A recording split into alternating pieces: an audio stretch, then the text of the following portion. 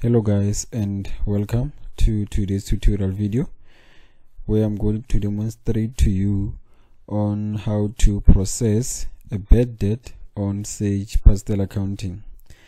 We're going to utilize this tutorial question. It says, on the 28th of February 2018, it came to your attention that Albert Limited went insolvent and his estate will only be able to pay 40 cents for every £1 that is still outstanding from this customer. So the required says process the above in the records of software sales. So in the light of that, I'm just going to hover back into Sage Pastel. So as you can see, the open company right here is software sales, and this is where we are required to process that bad debt. And if you can see on the screen, open is the customer's information, and the first customer on the list is Albert Limited, and his balance is standing at 8,528.46. that is right there. So in terms of the tutorial question, this person will only be able to pay us 40 cents for every £1 that is still outstanding. That equates to 40% of this particular amount. So what you're going to need to do now is that you need to work out the amount that will be written off as bad debt and the amount that this customer will be able to pay us. So what you're going to do is that you need to go to utility and open calculator, and then once the calculator opens, you now need to calculate 40% of this particular amount, that is 8,528. So let's go ahead and do that.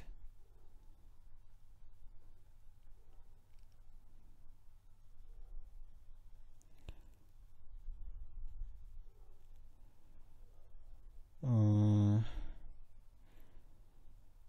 8,528.46, and then I'm just going to multiply it by 40%,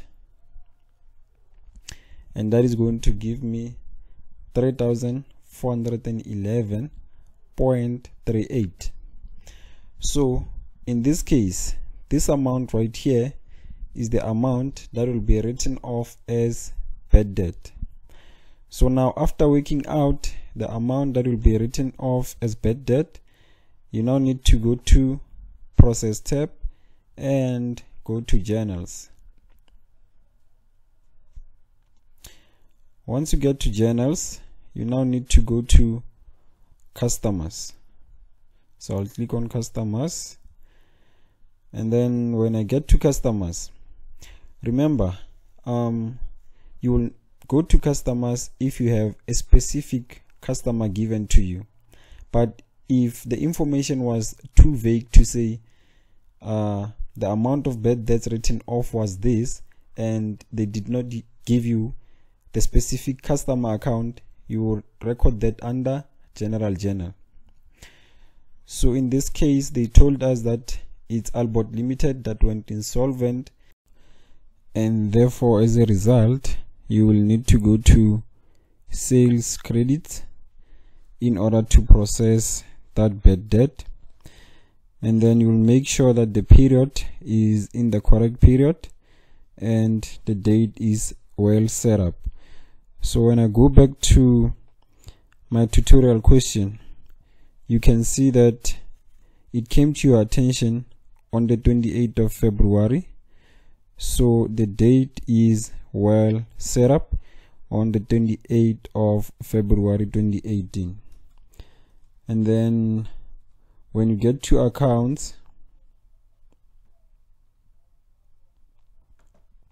you need to select the relevant account, and that is Albert Limited for this tutorial video.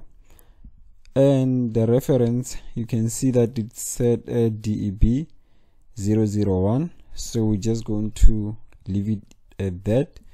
And then our description will be bad debt, and then we're just going to leave it at that. And now when you get to tax, you need to select the relevant tax that followed the initial recognition of the sale.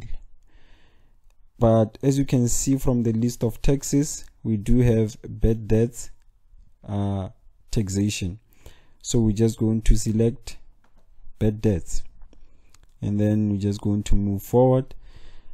When we get to inclusive, we need to insert the amount that will be recognized as a bad debt, or that will be written off.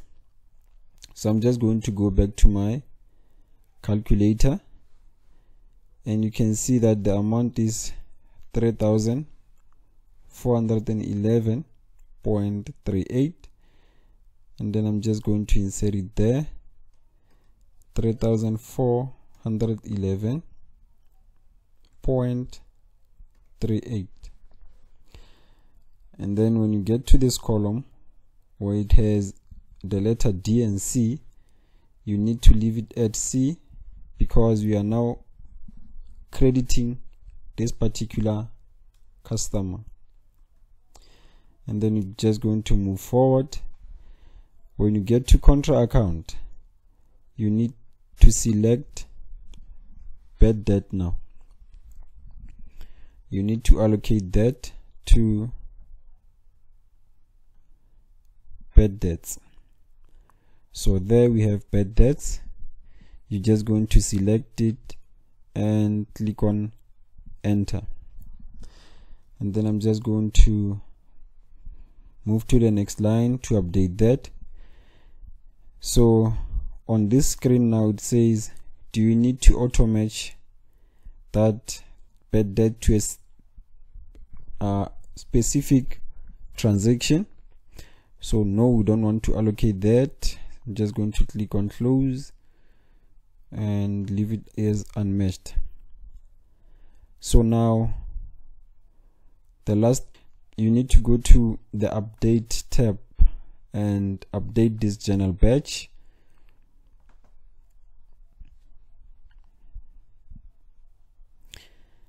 And then now I'm just going to close these journals and go back to my Explorer. When I get to Explorer, I'm going to go to customers and look at the balance. So you can see that the balance jumped from 8,000 to 5,000. That is the amount that this particular customer will be able to pay us. And when I get to general ledger, I'm just going to look at our bad debts. Now it changed from 0 amounts to that particular amount. So that marks the end of today's tutorial video. If you haven't subscribed to the channel, you can just go ahead and do that, so that you'll receive more beneficial videos such as this one in the future. Thanks for watching. A like would be appreciated. And don't forget to subscribe.